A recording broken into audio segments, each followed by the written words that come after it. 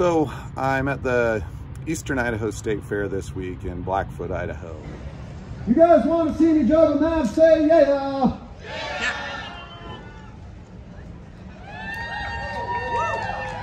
Hey, thank you very much, everybody.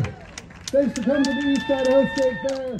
And I was at the Northern Idaho State Fair for 10 days last week and the week before. I am now going to attempt to knock a dreadlock out from in front of the baby's face.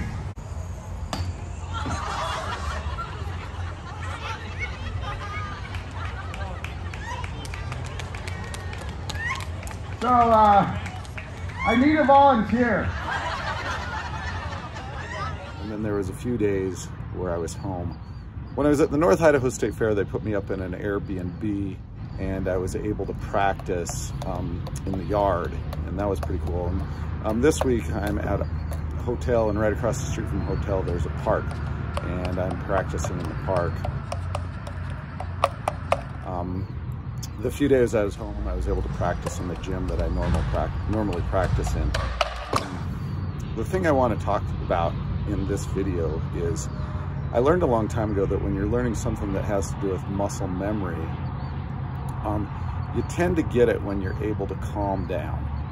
When you first start practicing something or start learning something, you tend to be tense, your muscles are tight, and you can't relax. You're trying your hardest to get it.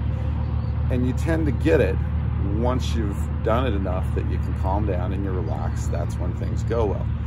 Well, what makes this really hard is, or one of the things that makes this really hard is learning to juggle like 5 clubs with 50 throws. Is imagine your goal was to make 50 free throws in a row.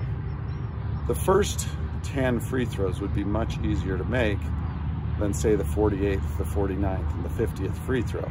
It's a lot easier to stay calm the first part. And the more I do it, the more I miss, the more frustrated I tend to get. And it gets hard to stay calm, to stay focused, to concentrate, but at the same time to stay calm. Something that's good that's happened during this time is I set a new record when I was home at the gym practicing. I was able to juggle 38 throws, 38 catches, and finished catching.